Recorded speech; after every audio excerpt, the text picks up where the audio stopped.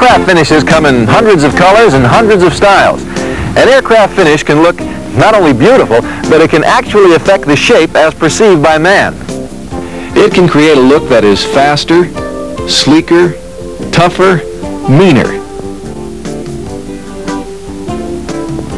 A paint scheme can be used to hide it or find it. But looks aren't everything. The painted finish has another function, which is to provide a lightweight protective covering over the highly reactive materials airplanes are made of, such as fabrics, composites, and aluminum. Years ago, when labor was cheaper and the air was less polluted, many aircraft glistened in their highly polished aluminum skins. Today, they are generally protected with a glossy skin of polyurethane, enamel, or acrylic that gives them a smooth and shiny appearance while protecting them from today's pollution. A visit to just about any general aviation field will usually show you the following conditions: fading, peeling, checking, tearing, and leaking. With a lack of proper maintenance, Mother Nature and pollution take their toll. We will be taking you to one of the most notable and affordable paint shops in the Midwest, Central Aviation Incorporated. Central is located at the Watertown Municipal Airport in Wisconsin, between Madison and Milwaukee. Randy Effinger and Sandy Schumacher and their crew will be tackling this Beechcraft T-34. Hundreds of aircraft have come out of those hangar doors over the years, including most of what you see here on the ramp with me today. While watching this video, keep in mind there are several ways to strip and paint an aircraft, and several types of finishes to choose from. Always follow the safety procedures printed clearly on the strippers and paints. Don't take chances. Now let's get started.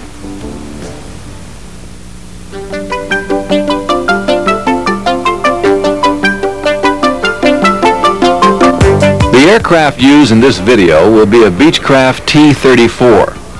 The owner has replaced several parts on the aircraft, including wing panels, ailerons, and wingtips, and he also wishes to update to a more modern paint scheme. All control surfaces are removed so stripping can be accomplished easier and more effectively. The inside trailing edges of the wings and tail surface must also be stripped. Great care is given in saving all hardware, nuts, bolts, and screws, and that all parts are properly labeled.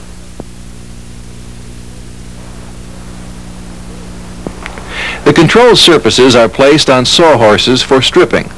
Often, several tough layers of paint on the controls make the job difficult.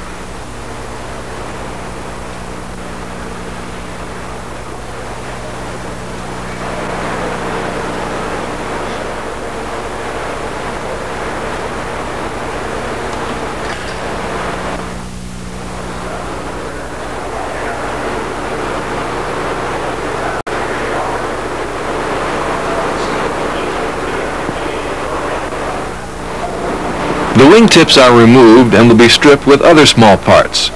Note that the lamp and the clear lamp cover are removed.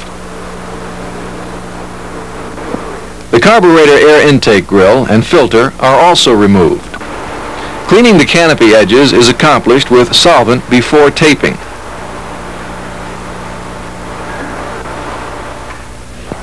Two layers of masking tape are carefully applied to the edges.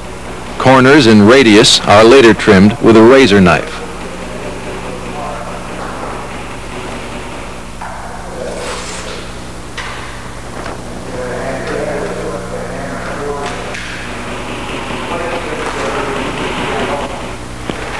The paper being applied is a one-sided plastic-coated paper, more commonly known as freezer paper.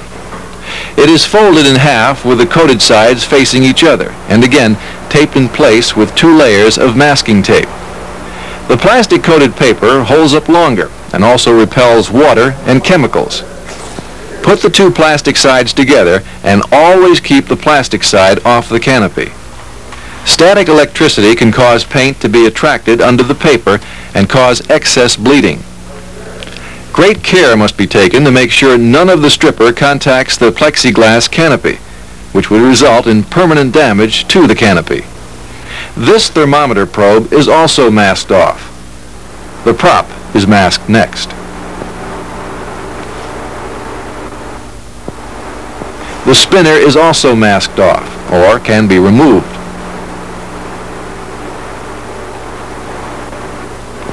Once again, 2 layers of masking tape and folded plastic coated paper with the coated sides together are applied.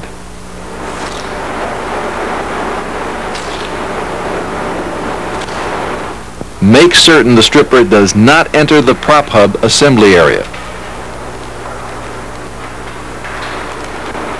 All antennas should be covered with paper. Due to the large gaps in this particular canopy, a second sheet of paper was installed to protect the interior from stripper damage. The landing gear is covered, and in most cases, the wheel well area is taped off. On this airplane, however, the wheel wells will be repainted.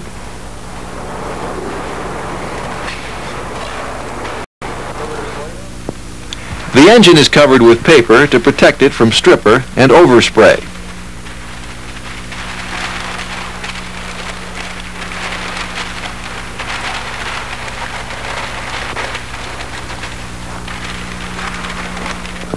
Any antennas or other non-painted parts underneath the aircraft must be covered. The nose gear and wheel are covered along with the landing light.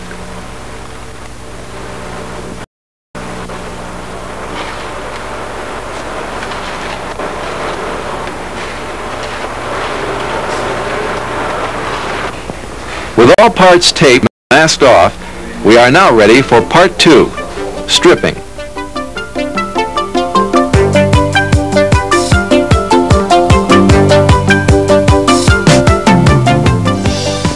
The top half of the T-34 will be stripped beginning around the masked-off areas.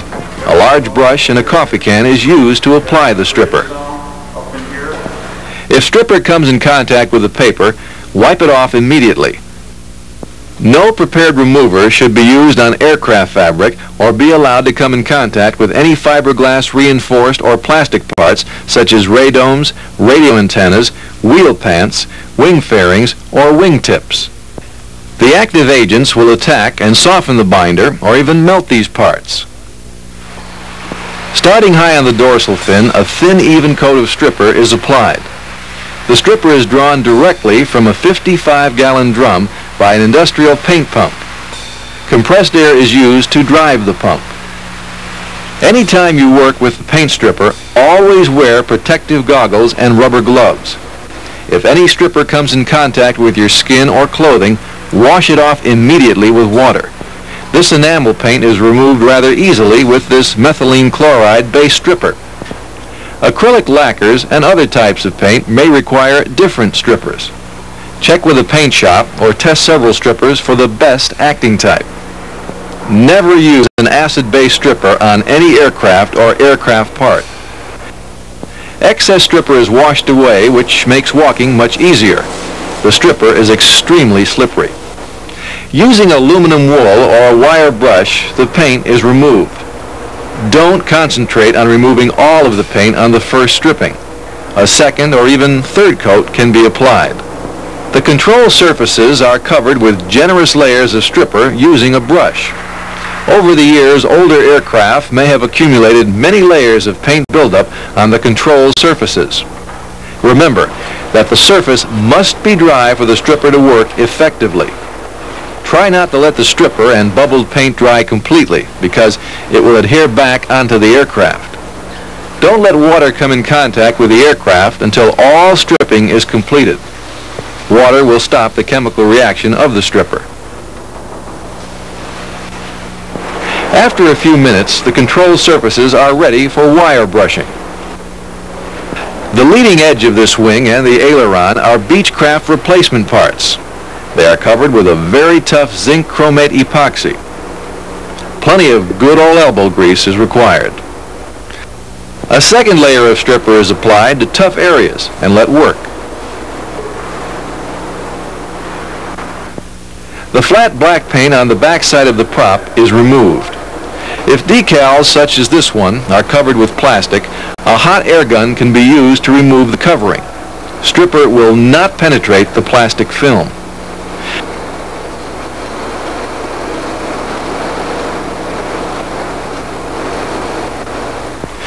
A thin second coat of stripper can be sprayed on large areas for tough paint.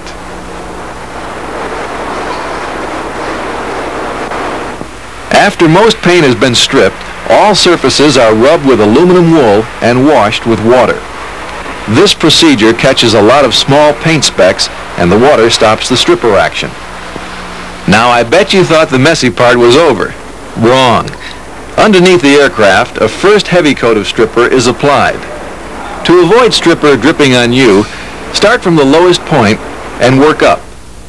Give the stripper sufficient time to work at the paint. Remember, let it do the work for you.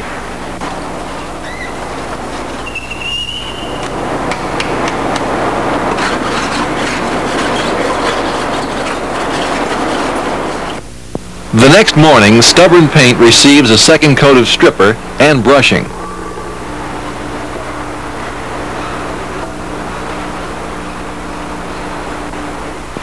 The trailing edges also require a second coat.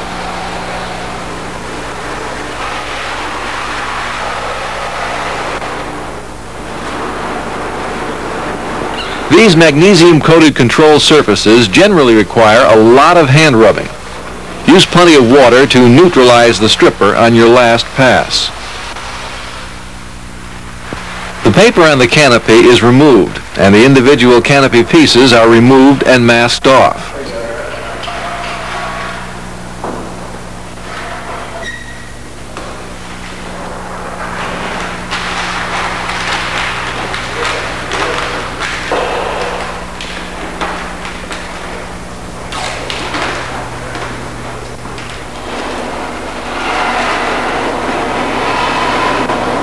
Also, mask off the cockpit. Here the second coat of stripper is applied to the tail cone and wingtips. Once all the paint is loose, a pressure hose can be used to clean up the part.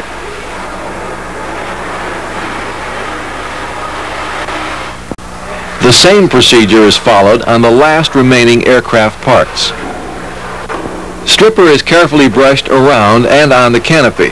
After a few minutes, paint can be rubbed or scraped off.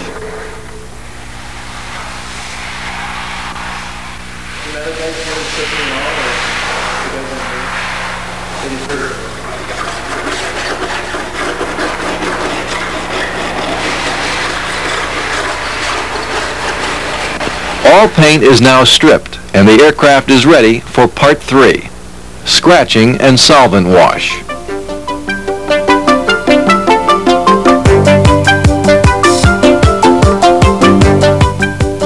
Scratching of the aircraft is accomplished with aluminum wool. Roughing up the surface will help the zinc chromate primer stick to the aluminum. Make sure all rivet heads and all metal seams are cleaned. This is the last chance to remove any remaining paint. Wipe down the area with a clean rag soaked in paint thinner.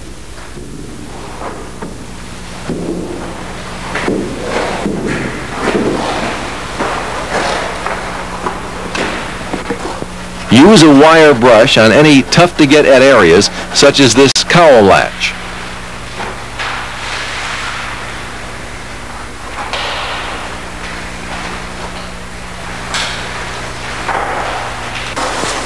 The control surfaces and canopy are also scraped and wiped down.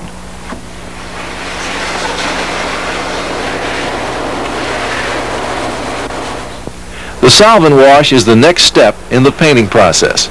But first, all surfaces must be covered. This includes exhaust stacks, holes, static ports, antennas,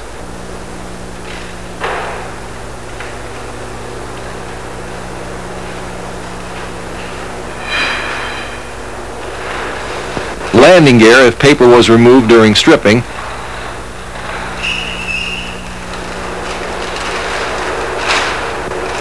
and the narrow rubber seal along the wing root.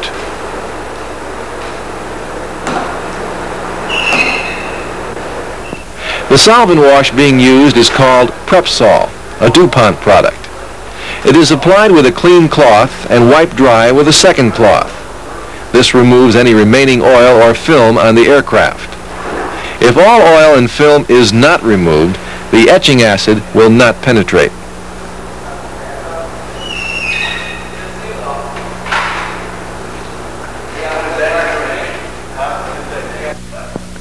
The inside trailing edge must also be wiped down. Continue wiping down the aircraft, and don't forget the bottom of the plane as well.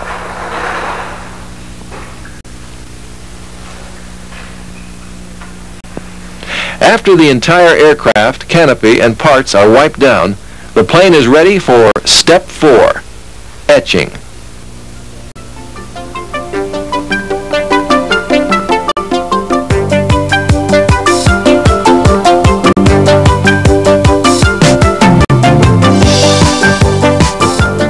The next step is to etch the entire surface of the aircraft. The etch used is a DuPont metal conditioner. 4 one-gallon jugs are prepared by diluting the etch with water. Follow the directions with the product. Etching is often referred to as an acid wash. Remember, that is your goal. Spray and cover the surface heavily and evenly. You cannot use too much, but don't waste it. Generally, working from the bottom up, spray the aircraft and let it soak for 5 minutes. If possible, the etch should be sprayed on a dry surface. Do not let the solvent dry on the surface.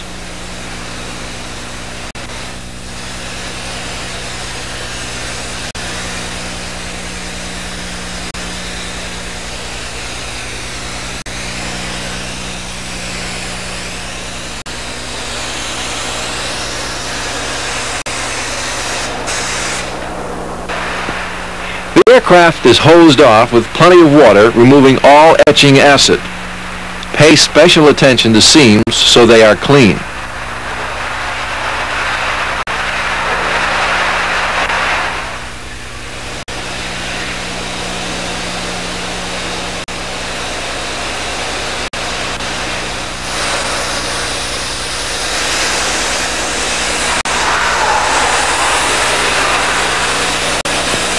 The upper and lower wing surfaces are sprayed next.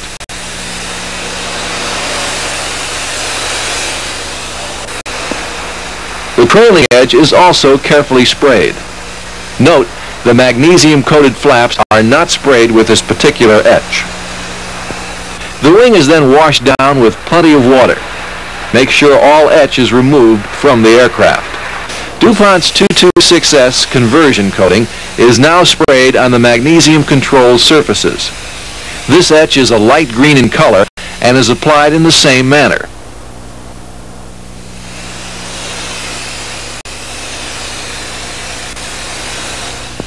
Make certain to wear a properly approved respirator when spraying the etch.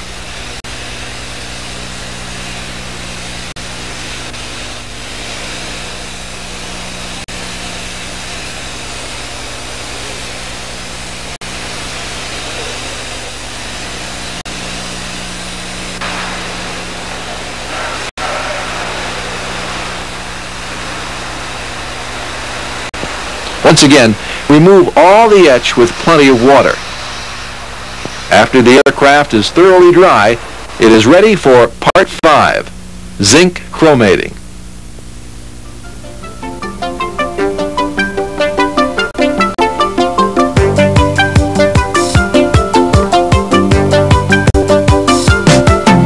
DuPont's zinc chromate 2085S is thinned 1 to 3 or 1 to 4 depending on the spray gun with DuPont thinner 3812S. Priming begins on the bottom side of the aircraft. Apply a thin, even coat of primer. Safety note: an approved respirator must be worn at all times when spraying the zinc chromate. Gene, a 12-year veteran of aircraft painting, is wearing a full face mask covering mouth, nose, and eyes. He has a separate air line with the compressor supplying fresh air from outside the building. A well-fitted double cartridge organic vapor respirator approved for painting with fresh cartridges can also be used. All body parts, including hands, should be covered. Don't skimp on safety. The top side of the wing is painted next with a thin and even coating. Make sure no runs occur in the chromate phase because they would have to be sanded off and resprayed.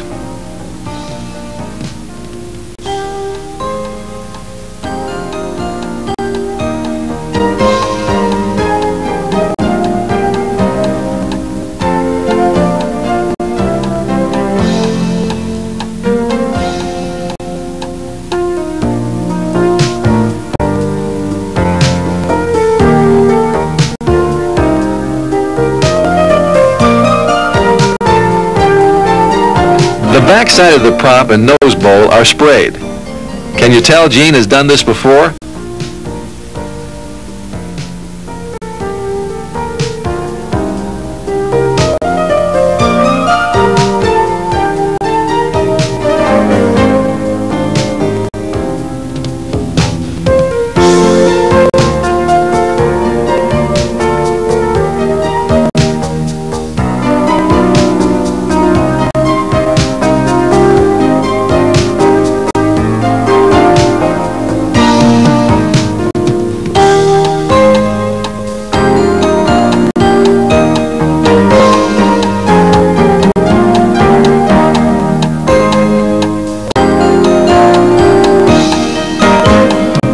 The spraying continues aft on the aircraft until all parts are covered.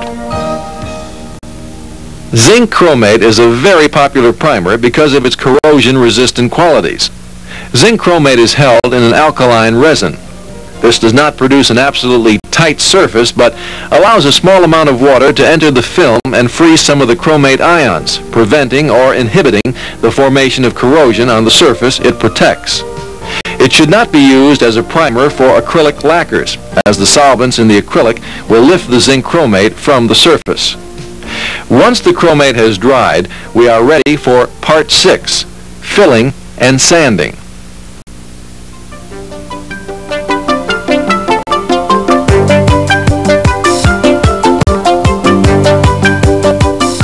Filling of small dents is done by applying a thin coat of body putty to the area. As shown here, Chromate Light, a USC product, is being mixed with a supplied hardener. The putty should be a lightweight type.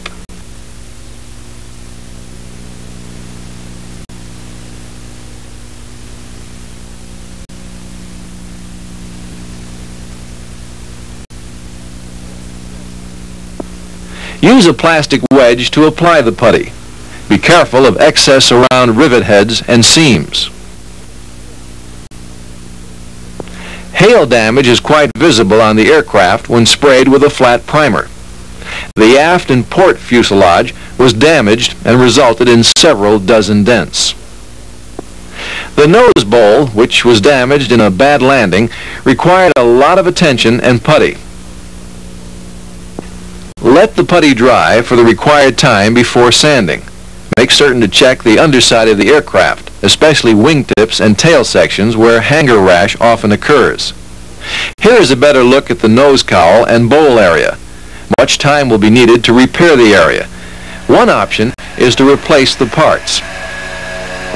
Sanding is accomplished with an orbital sander starting off with 80 grit paper.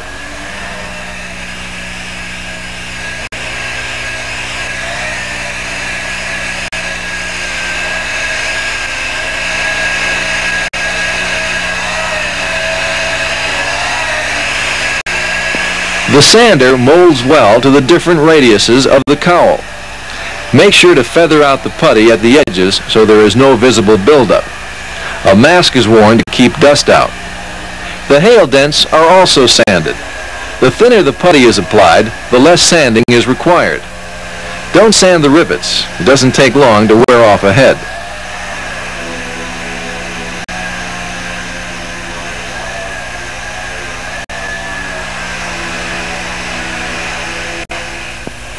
Hail damage and other small dents were found on the port wing.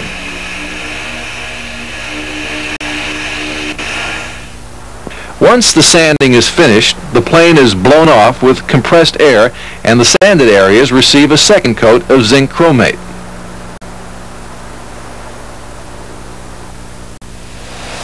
After the chromate dries, the putty areas receive the first of 3 coats of gray primer, or sanding base.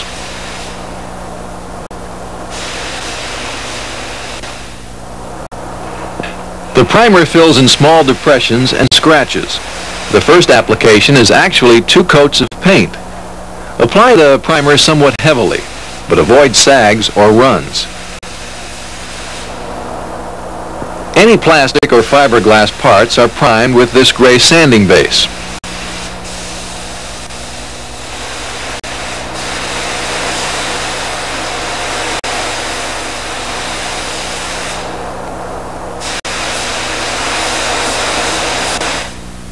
Once the primer has dried, the areas are wet sanded with 240 grit sandpaper.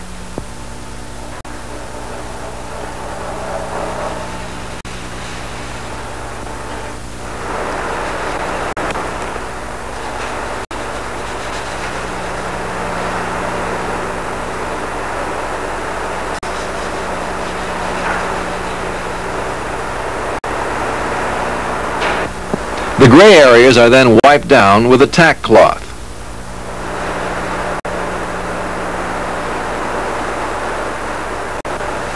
The same procedure is then repeated for the second coat.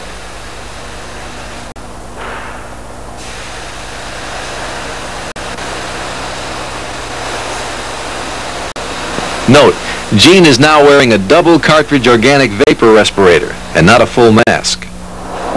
The second coat is sanded using 400 grit paper.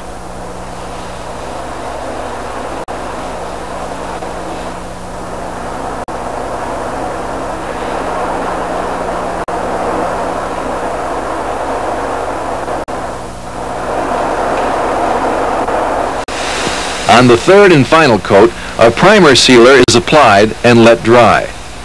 If a sealer is not applied, down the line the body filler can be seen, resulting in ugly spots. No sanding takes place on this coat.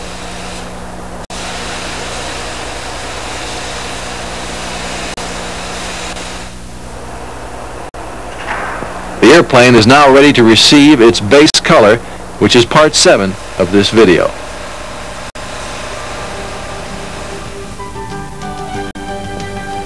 As you can see, repainting an aircraft can be a lot of work. Before we spray on the base coat, let's spend some time on the spray gun and some spray techniques. We recommend that you carefully read the manual supplied with your spray gun for specifications and tips. This is the trigger air valve, which activates the gun. This is the fluid adjustment valve, which controls the flow of paint through the gun. And this is the wing port valve. Now, let's take a look at the nozzle. The fluid needle is in the center. That's where the paint flows through. These 4 holes surrounding it are the atomizing air holes. They atomize the paint.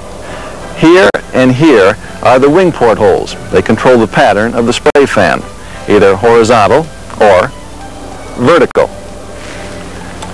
Tipping can cause spitting because of low fluid in the paint cup. The best spraying technique is to be about 6 to 10 inches away from the surface. Don't angle up and don't angle down, and don't use your wrists to paint. The best way is to move parallel along the surface. Make sure that a pressure recommended by the gun and paint manufacturer is used, and this should be determined with the air gun trigger open.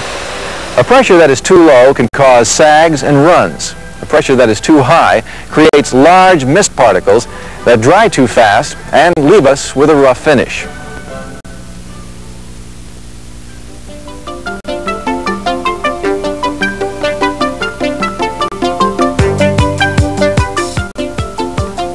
The owner of the T-34 wanted the gear and gear bays painted, so Gene starts the procedure in that area. Gene says these low-wing aircraft can be tough, but the dollies are a big help. Thank goodness for a high-wing aircraft.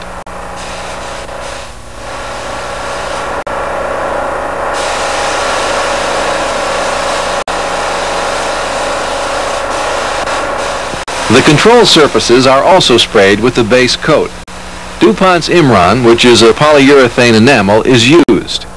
Note that Gene is back to wearing his full mask with the outside air source.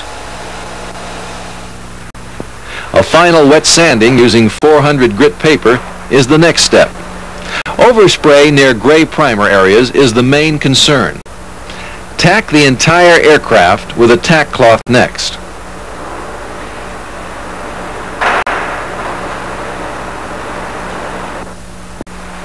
The gear and landing wheel are covered, and the final wipe down of the aircraft is being accomplished. Starting on the bottom side, the aircraft receives the first of 2 white base coats. The paint is being pushed to the gun from a pressure pot. This makes the gun somewhat lighter, but more importantly, you don't need to stop and refill.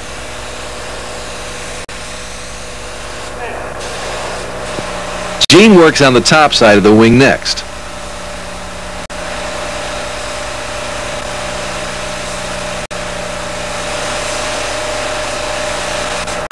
Then starts down the fuselage. Make sure to move the gun parallel to the surface and work from a 6 to 10 inch distance.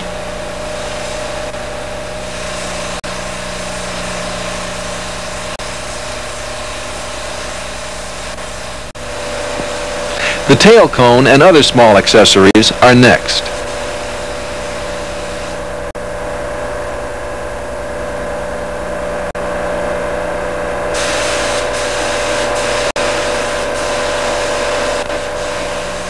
After proper drying time, usually determined by room temperature and humidity, the aircraft receives a second coat. This one should be perfect. All the stripping, filling, priming, and sanding comes down to this coat.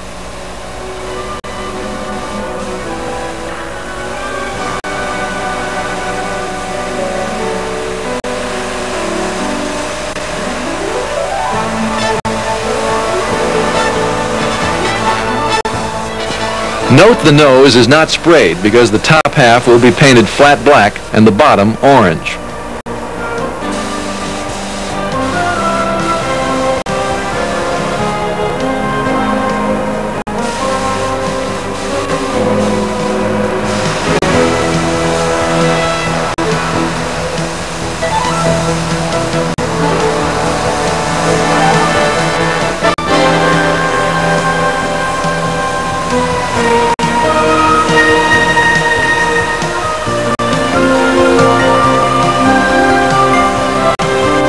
Once the paint is dried thoroughly, the aircraft is ready for Part 8, taping and masking.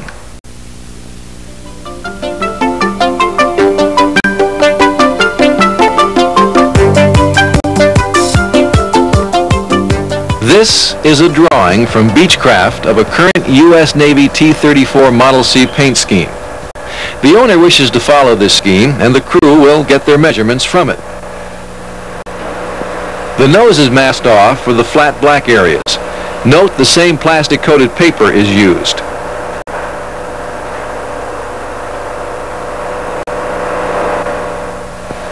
Immediately behind the canopy is another area that will be painted black. Dennis is measuring the distance from the wingtip, and a strip of masking tape is applied. This line will mask off an area to be sprayed International Orange.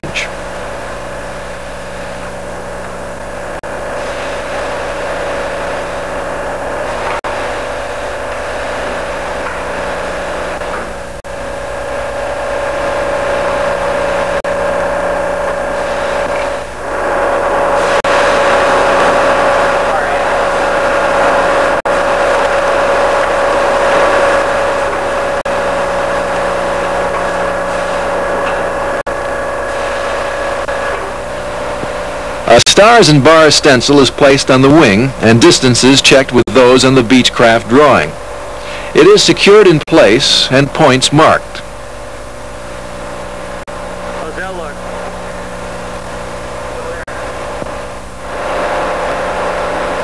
Masking tape is applied from point to point. The tips are trimmed with scissors, keeping the outside edge of the tape straight. The inside remains white. Do not use a knife as it will mark up the white surface.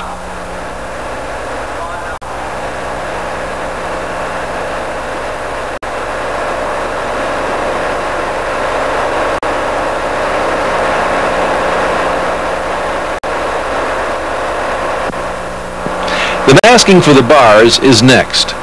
The tape is applied straight and parallel.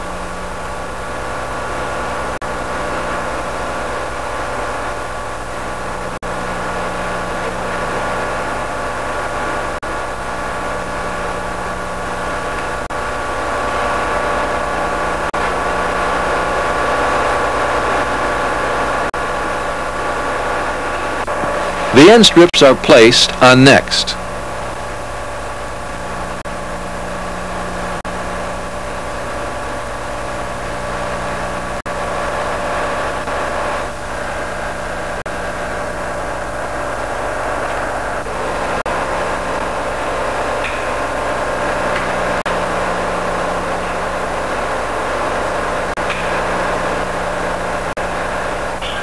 After both sides are laid out, the end strips are cut and marked. Remember, it is the outside of the tape edge that is important. Notice how the tape is cut back at angles.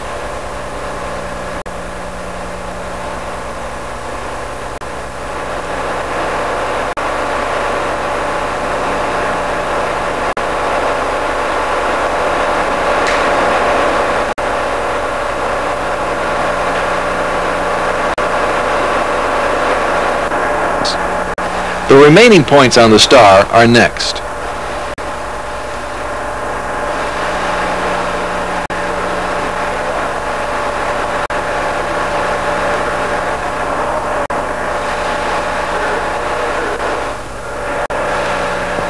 The radius of the circle is laid out and masked off. It will be the inside edge.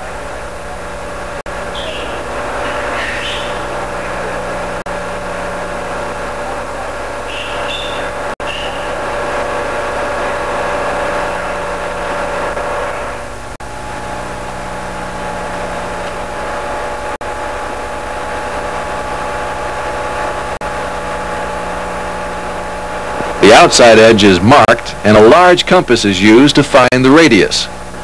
The outside tape is then applied.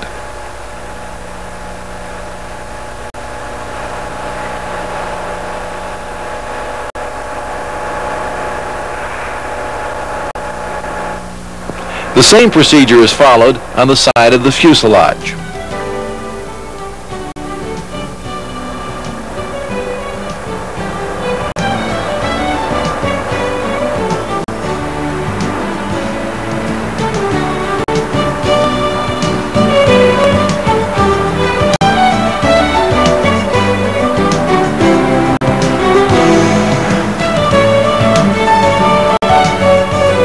Gene is continuing his work on masking off the fuselage.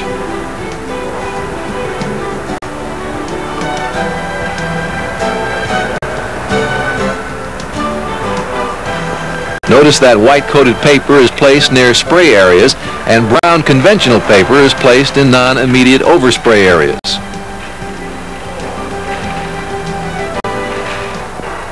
The center of the stars are traced and cut out of coated paper. They are then secured in place with plenty of tape. The inside star area will remain white.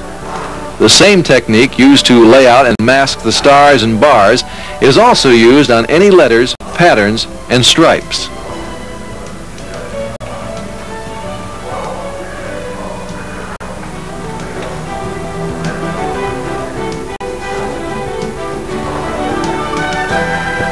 Gene begins a wet sanding with 400 or 600 grit paper to rough up the areas to be sprayed and wipes them down with a clean tack cloth. Dennis rubs all tape joints with a fingernail or other stiff object to make sure there will be no paint leakage or feathered edge.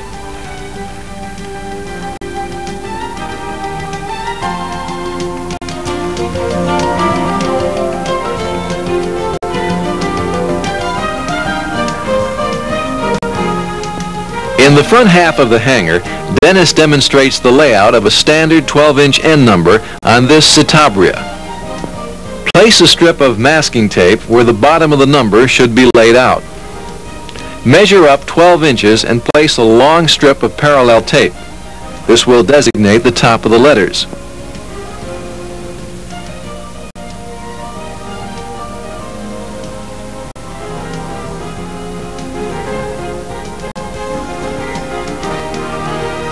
Square off the left edge using a square.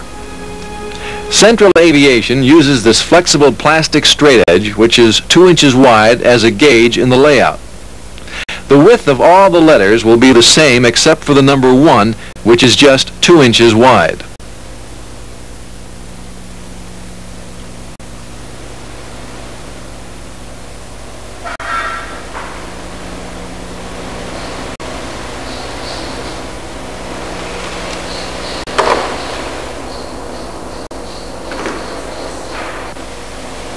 A 2-inch space is left between each letter. The end number of the Citabria is 68551.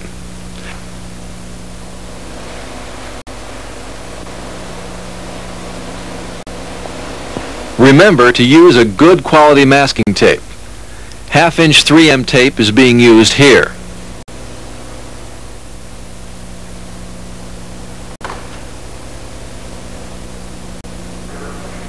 The gauge is used to determine the angles of the letters. 2 inches is measured up and in, and a line is drawn at a 45-degree angle. These letters will be covered, and the entire area will be sprayed red. The letters will remain white. In other words, they are reversed in. Remember, in this case, it is the outside edge of the tape that is important. The points of the masking tape are again cut at a 45-degree angle.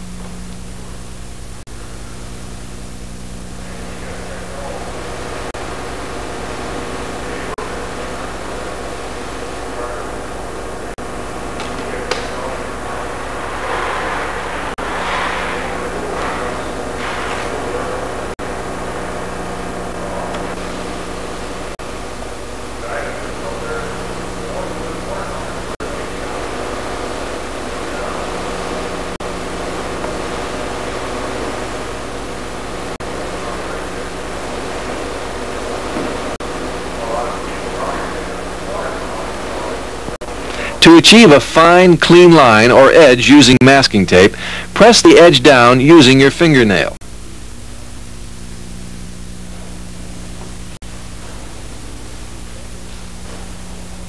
Special attention should be used on all tape overlaps.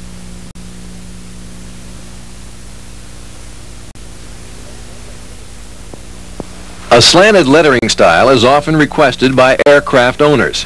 These templates are then used.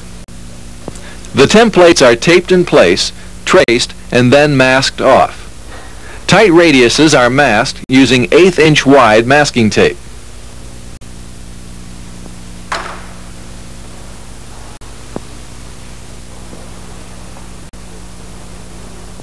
Let's go back to the T-34, where we are now ready for Part 9, spraying colors.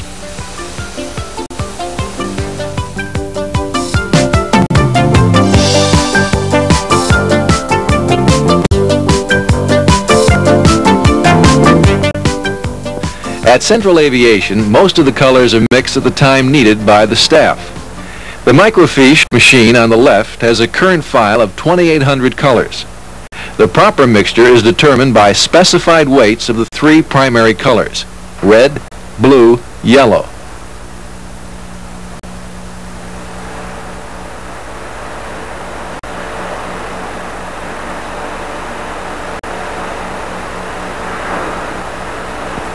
The can is thoroughly mixed by this paint mixer.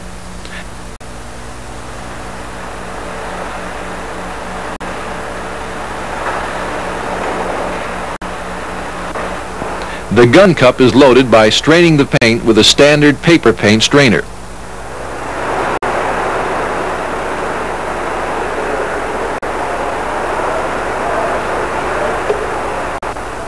The first color sprayed will be the red on the stars and bars.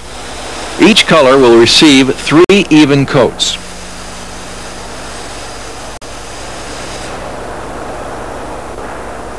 Proper drying time is required between each coat. The paint should be tacky to the touch. Do not try to cover the white base color in only 1 or 2 coats.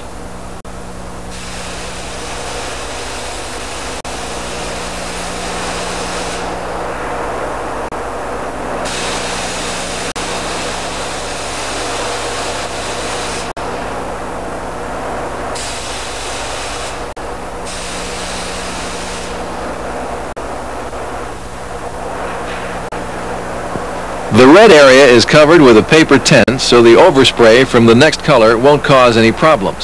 Note, the paper will not touch the still tacky paint.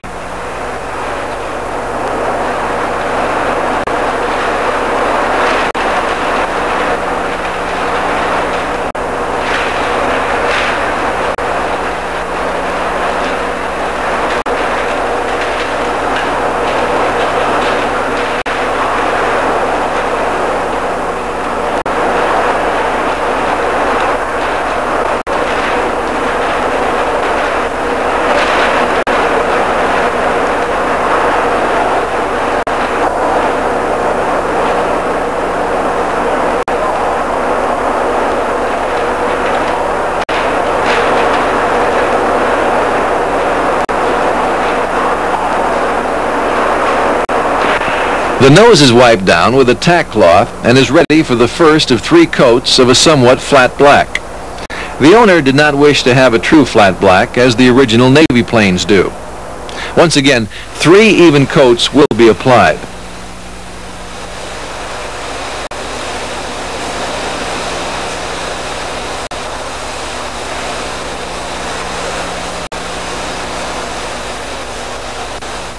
The back side of the prop is also sprayed black.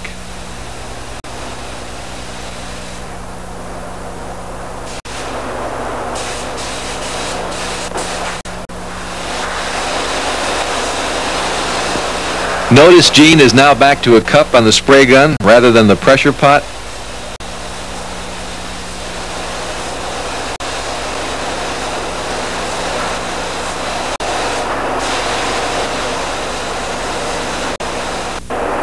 The area behind the canopy is also sprayed with the flat black.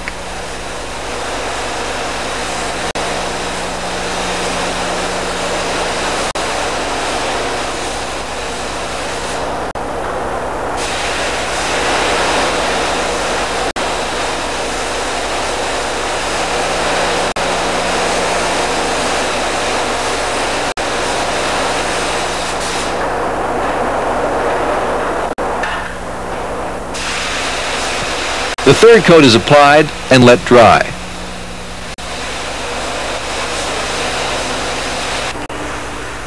Next, Dennis starts wet sanding the red overspray areas.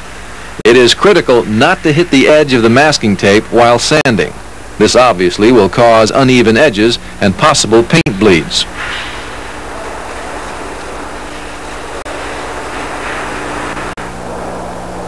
Blue is up next with 3 even layers applied. Note the red bars are covered with paper.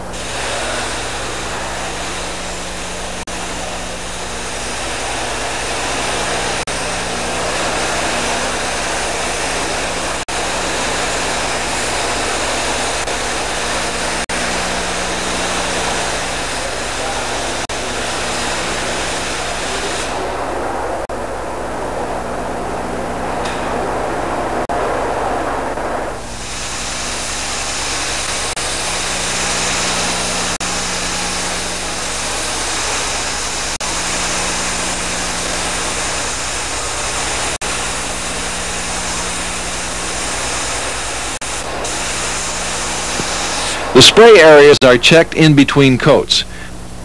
If the paint is sticky and stringy when touched, it is too wet.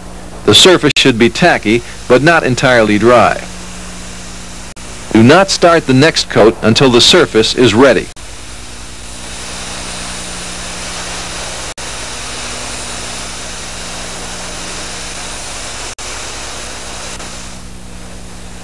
With the flat black areas dried and masked off, International Orange is next.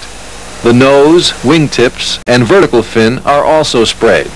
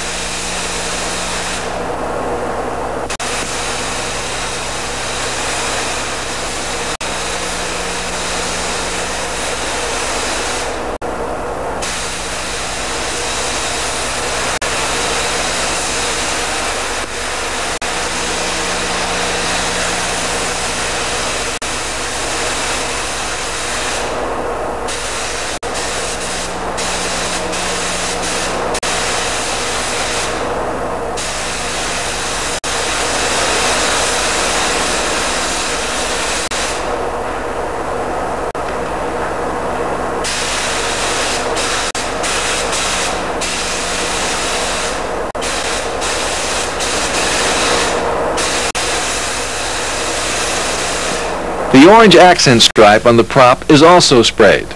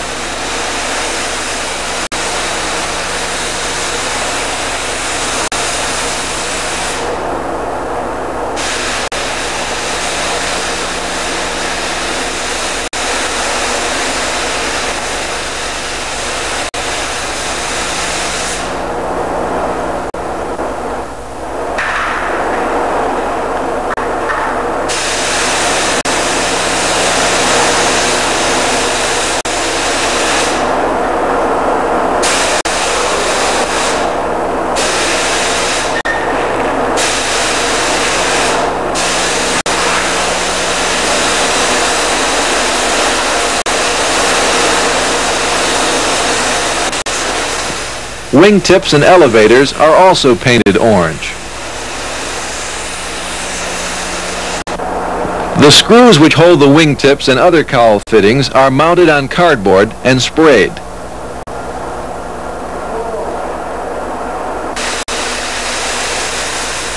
Again, 3 coats of International Orange will be sprayed.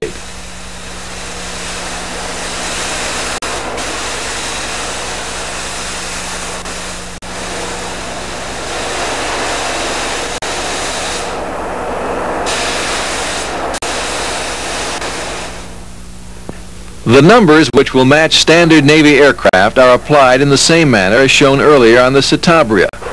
All surrounding areas have been masked off. Gene starts spraying with the large Navy lettering on the bottom side of the wing.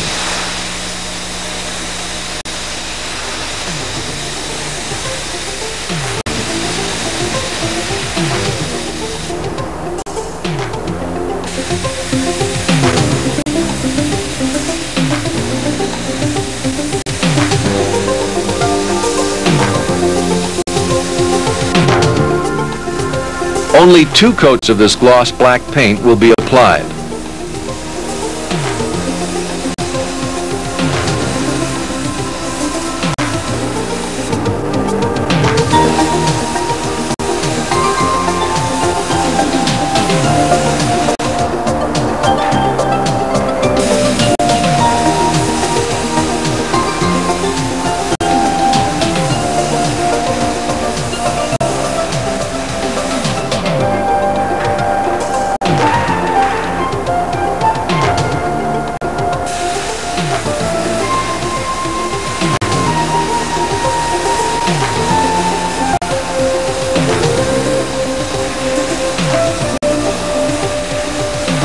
Notice the FAA required N number below the horizontal stabilizer.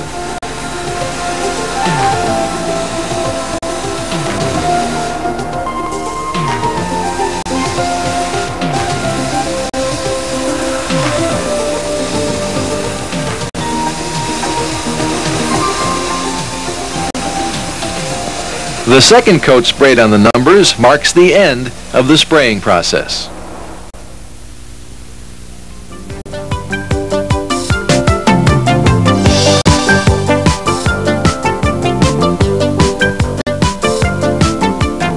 Fabric-covered aircraft still have an important role in the sport aviation area. Long-lasting, durable, and flexible finishes are the guidelines used when selecting one of the several types of covering systems available to the builder. At the end of this video, a list of fabric covering manufacturers can be found. Consult the recommendations of the kit manufacturer if this applies to you. Let's look at one very popular covering system, the Stitz Polyfiber Covering System. After the polyester fabric has been glued on and heat shrunk to the proper tension, a coating of a brushed-on sealer is applied. Once dry, the wing receives a sprayed-on coat of poly spray and aluminum pigment spray to block ultraviolet radiation and fill the fabric weave. After 3 coats with wet sanding between the coats, the wing is ready for the base coat of Polytone, a flexible aircraft finish.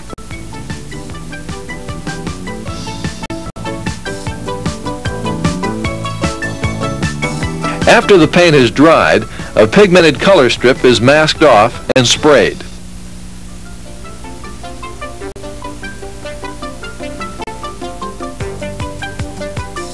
A video with step-by-step instructions is available from Stitz Aircraft or the EAA Aviation Foundation.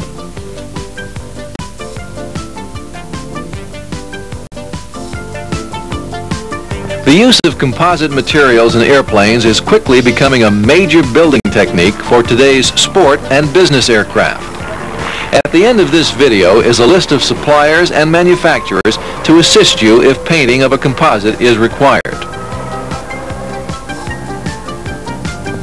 Some cautions include, number 1, never use paint stripper because the active agents may attack the resins and soften or distort the surface.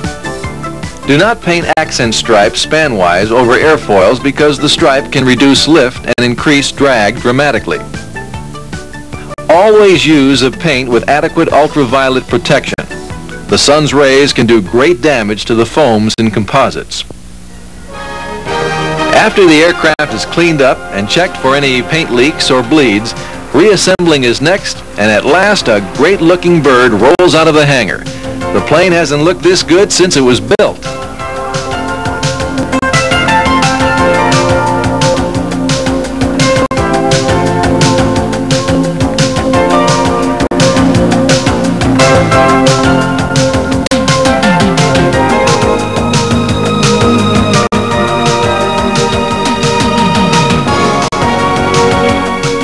With great care, the plane can maintain this brand new appearance and also be protected from the elements.